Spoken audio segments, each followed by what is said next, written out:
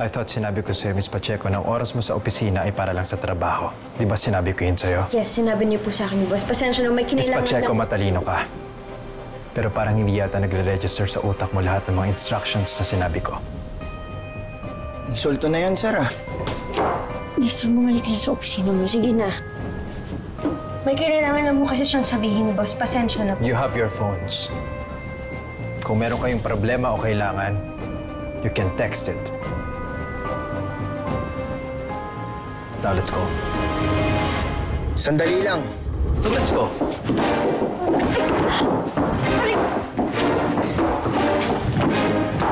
Hindi niyo kailangan ilahin! Sakit! Nestor, bumalik ka na sa department mo. Please, masasasante tayo sa ginagawa mo. And you, boss! Please go back to your office now! Sa susunod, huwag niyo kung hahawakan gaya ng ayaw niyo na hinahawakan kayo. Sorry, Mosh. Sorry, Miss Pacheco.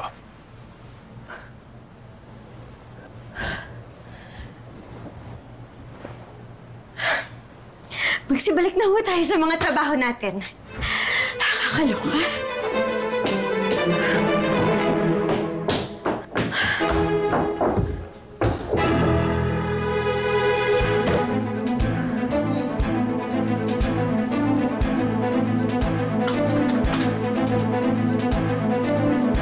Boss, go back to your office. Opo, Miss Pacheco.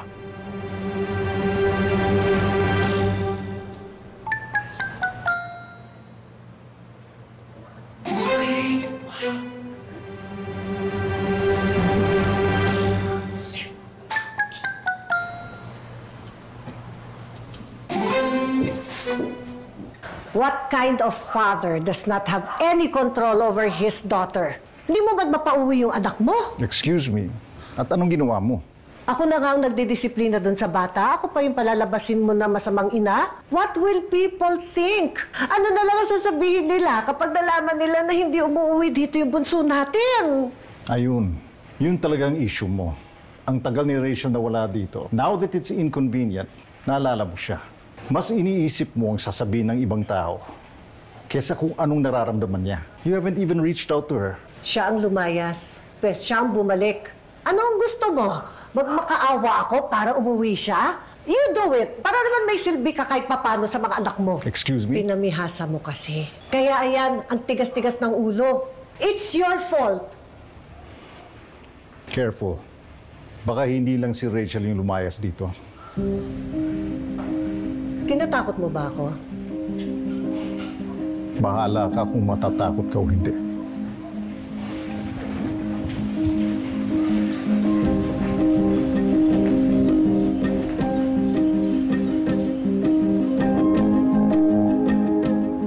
We're making an AVP for a pharmaceutical company owned by Real Prime Sales, selling vitamins for piglets.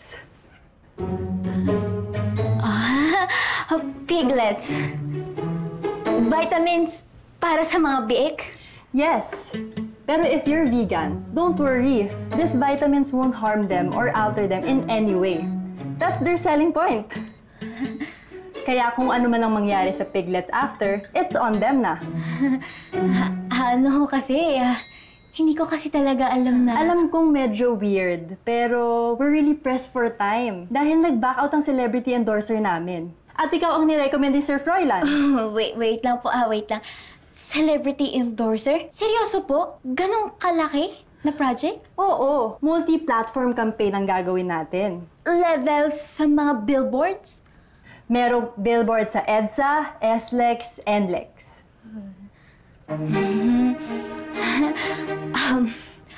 Okay po. Pag-iisipan ko po muna, tsaka ko po kayo babalikan. Kung okay lang po yun sa inyo, ha? Sige po. Thank you po. Thank you po. Thank you very, very much for this meeting. Ingat po kayo. Enjoy niyo po yung kape, ha? Thank you, thank you. Thank you po. Ay, palaka. Thank you po, thank you.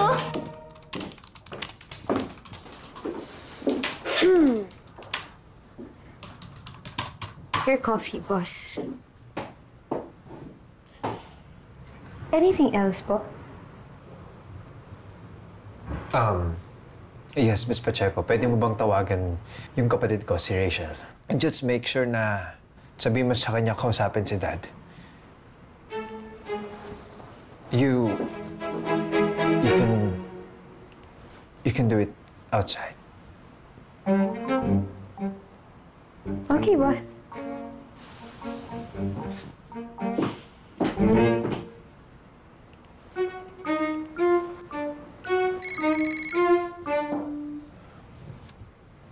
Yes. Ano kailangan mo, Shotty? May hinahanap lang akong something para sa Thanksgiving event ko. Ba't ako yung hinahanapan mo? Hindi naman ako sa'yo nagtatrabaho. Ba't mainit ang ulo mo? Naisip ko lang naman na baka may alam ka since it's something Angkong owned. I'm sorry, Raven. It's a stamp na ginagamit sa wax with our family crest. A dragon with 2 tigers. Yes, alam ko kung nasaan. Can you bring it to me? It's at home. Kung kailangan mo, ikaw ang kumuha. Ngayon, kung meron kang tao, sila yung utusan mo. You've already taken up too much of my time, Raven.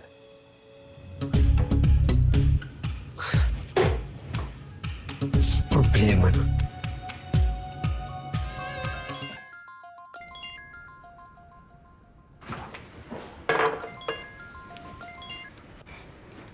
Why, hello there, Arlene. Hi, Rachel. Pinapasabi ng kuya mo na gusto raw makipagkita ng daddy ninyo sa inyo, doon daw sa office nila sa Best Row. Why raw? Hindi niya kasi sinabi, pero after lunch daw sana kasi nga meron pa kayong testimonial dinner. Sabi mo kay Aya na ayoko pumunta. Rachel? Kakausapin ko sila kung kailan ko gusto. Okay lang bang magsalita? Ay, hindi sa nangingialam ako, ha? Eh kung nagsalita ka, nangingialam ka na nga, di ba? Di, sige, nangingialam na pala kung nangingialam. Sabihin ko lang, ha? Nanghingi na ba ng pabor sa'yo yung daddy ninyo ever? Hindi. Then, maybe, pwede niyo itong gawin para sa kanya. Kahit wag na. Sa kuya mo, wag mo gawin para sa kanya. Malaking bagay na siya yung lumalapit sa'yo ngayon. Pero baka para sa daddy niyo, pwede niyo siyang pagbigyan ngayon.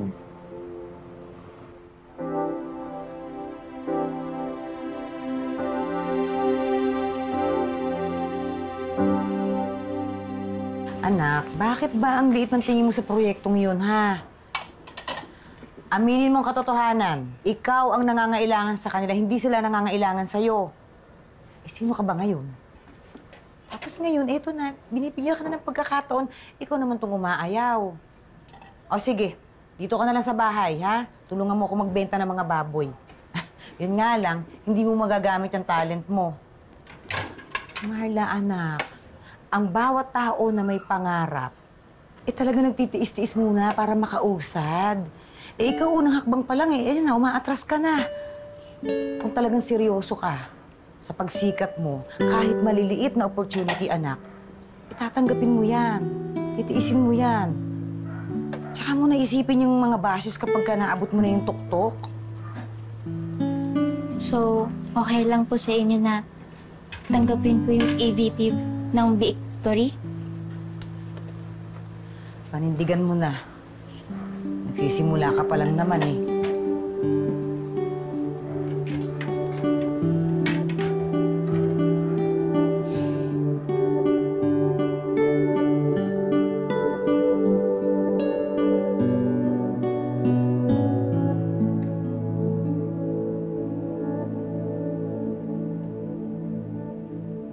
Dad? Rachel. Sabi ni Aya, you wanted to see me?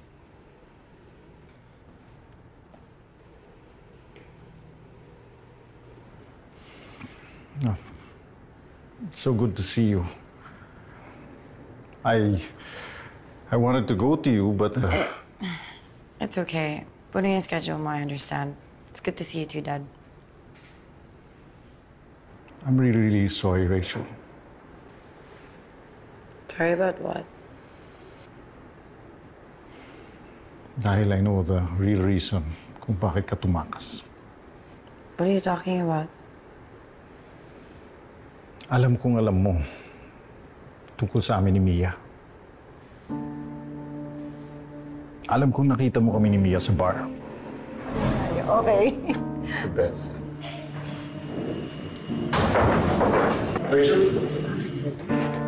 I didn't intend for you to be hurt so much na maglayas ka. Look, I want you to understand. Kahit may ibang babae sa buhay ko, wala kang kinalaman doon. Wala kang kasalanan. Dad, hindi ako naglayas dahil may iba kang babae. Naglayas ako dahil hindi ko na masikmura si Mommy. Maniwala ka man o hindi, naiintindihan kita. Naintindihan mo ko? Naiintindihan ko kung bakit ka may ibang babae. It's because di mo rin matiis si Mommy, parang ako.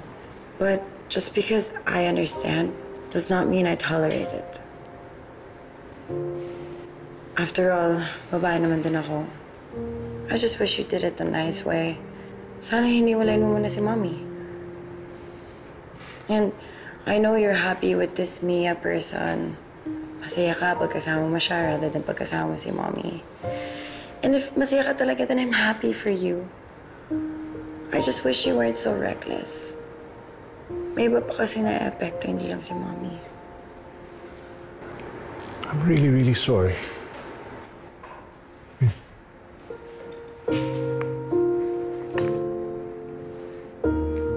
And you know, you are very right. And even though I'm old, ngayon pala ako natututo maging matapang sa buhay. Maybe you can teach me about that. But don't tell anybody. Okay.